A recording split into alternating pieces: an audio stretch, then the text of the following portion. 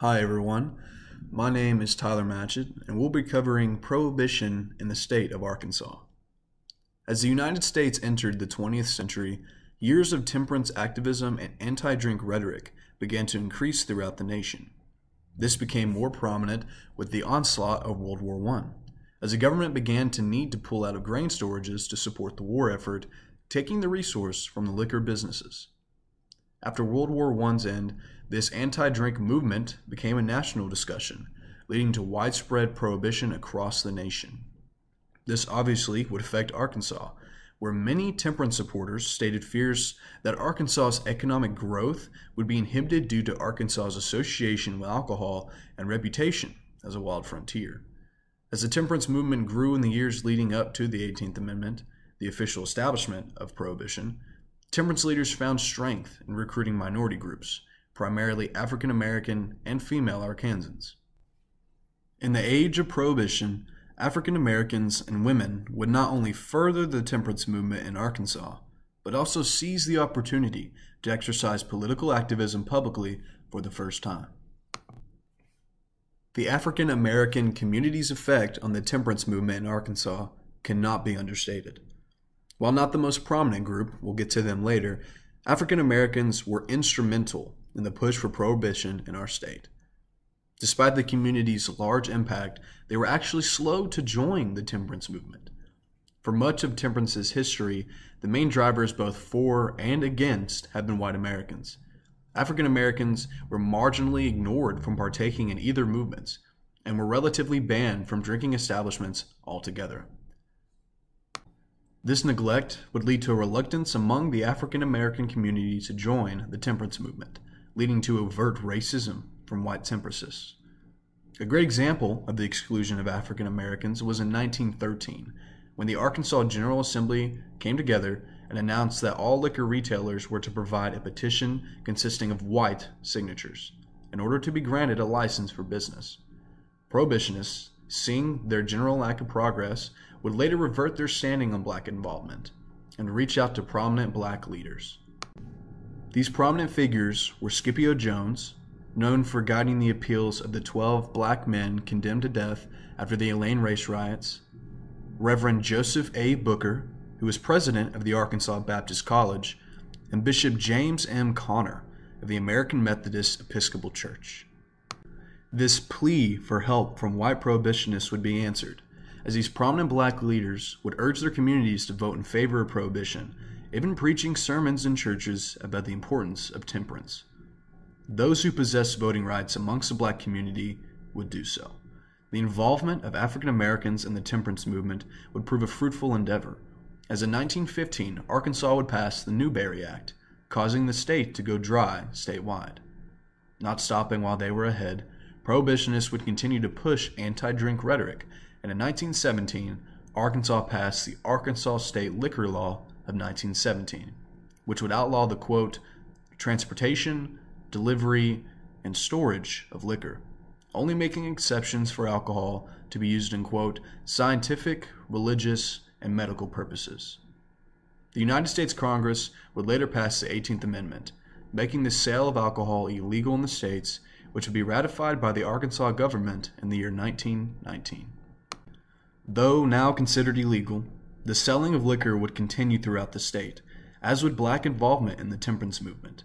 This continued support from African Americans would be extremely significant, not just because they helped pass laws in favor of prohibition, but because this was one of the first times in Arkansas history that African Americans would have a major intentional influence on Arkansas politics. The other leading minority group were Arkansas women, who would also prove essential and effective in the fight for prohibition in Arkansas. Similarly to black Arkansans, women were not the first to push for temperance. However, unlike the black community, they were quick to join the temperance movement. Many would argue, in fact, that women would become the heart of the Arkansas prohibitionist movement. The leading women's organization in the fight for statewide prohibition here in Arkansas was the Women's Christian Temperance Union, or WCTU. This organization was founded years before the subject of prohibition became such a hot topic, in the year of 1873 in Hillsboro, Ohio. The WCTU was actually a nationwide movement and found many women who were eager to join the cause here in Arkansas. In 1879, WCTU members were urged by the Forest City Union to gather in Searcy, Arkansas, around the same time that the all-male Arkansas State Christian Temperance Union was holding their convention. Meeting in a Searcy Baptist church, the women present would elect Annie T. Jones as the president of the new Arkansas WCTU. So I decided to take this on my phone. I just thought it'd be a lot easier to take it on here. The mic is pretty good, and then to add it into the rest of the video later. So for this small section of the video, it's a little different. But here, as you see on my screen, this is the First Baptist Church in Searcy, Arkansas. As I just discussed, this is where the Arkansas WCTU, the Women's Christian Temperance Union, met separately from the male temperance leaders in order to kind of elect their own president for the Arkansas chapter. So this is what it looks like on the outside. Here's another picture of the main area. Clearly there's tons of room here to kind of convene and meet. And here's another picture. There is a third picture, but there's a lot of kids in that, and obviously I don't have their permission, and their faces aren't blurred, so we're going to skip that one. But yeah, this is what the church looks like on the outside. It's very old-timey. Screams early 20th century, in my opinion, minus the new cars here and there. But yeah, it was at this church in Searcy, Arkansas, where the Women's Christian Temperance Union would elect Annie T. Jones as their president of the Arkansas chapter. Soon after, the WCTU would begin to work closely with African Americans, urging the importance of temperance among the black community. Unlike the other southern states, however, the Arkansas WCTU would not establish an African American union during this time in the late 19th century. By 1906, around 60% of the towns in the United States had banned saloons and taverns, and Arkansas marched right alongside many of these states. By the same year, 53 out of the 75 counties in Arkansas had voted dry in their biannual local option elections. Soon after the clashing of Methodist and Baptist temperance leaders, the male temperance movement would split into separate rival factions. Because of this, it was imperative that the WCTU and soon the African American community remain strong and continue to support and fight for the Arkansas temperance movement. The WCTU would continue to push for prohibition in Arkansas and would be instrumental, along with the black community, in the passing of the Arkansas Liquor Law of 1913, the Newberry Act of 1915, and the passing of the Bone Dry Law of 1917. In August of 1920, the 19th Amendment would be passed, giving women the right to vote. This would only increase the level of political involvement and power that women would have in the state. Other prominent women of the WCTU would arise throughout this time in Arkansas. Carrie Nation, known for her hatchet-wielding destruction of kegs and saloons, would become an important leading figure for women in the Arkansas Prohibitionist movement, traveling the state similarly to Annie T. Jones, whose pro-temperance message was generally well received. Carrie Nation would eventually settle in Eureka Springs, where she would live out the rest of her days. Here's some comics that I found online of Carrie Nation. I thought they were pretty funny. It showed that Carrie Nation had a much more aggressive way of pushing for temperance. Here it says, "The Saloon Smasher on the Warpath." And the next comic shows Carrie Nation leading pro-temperances, members of the WCTU, saying that we are doing God's will and soldiers of Jesus, as it shows on the flag in the top right. And it seems they're opposing a bartender, which I think is funny, is that along these must be Bibles, books in front of him, it has a multitude of quotes from the Bible talking of, giving drink, the Son of Man came eating and drinking, wine which cheereth God. It's clearly quotes from the Bible, and yet it is the opposition of that who is saying they're doing God's will. I thought that was pretty comedic. Jenny Carr Pittman, another temperance activist, would also travel near and far and urge women to support the movement, continuing to do so into the 1920s and 30s, years after the 18th Amendment had already been passed. Overall, Prohibition in Arkansas would prove to be extremely significant for women.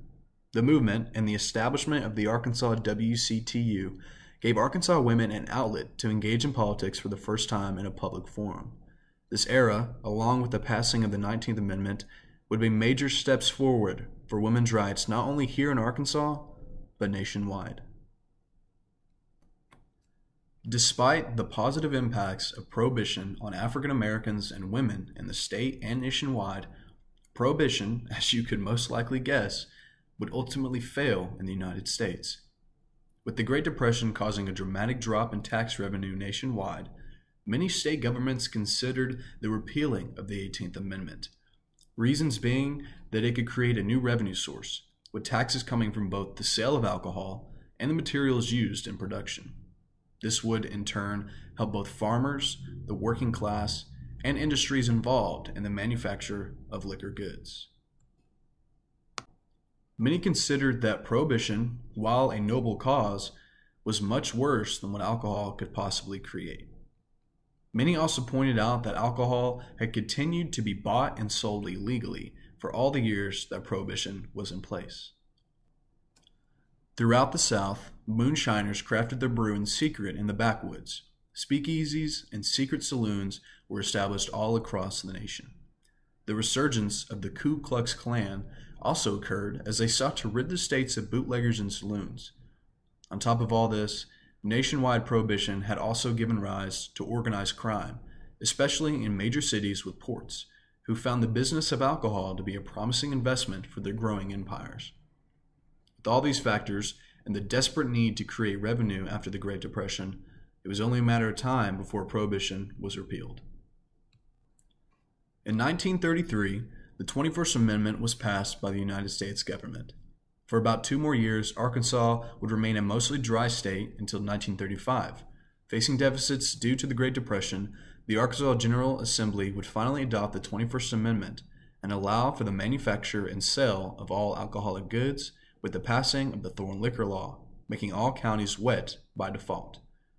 After this point, Prohibition would become a county-by-county issue in the state of Arkansas, with elections being held by the county to decide whether it could be considered wet or dry.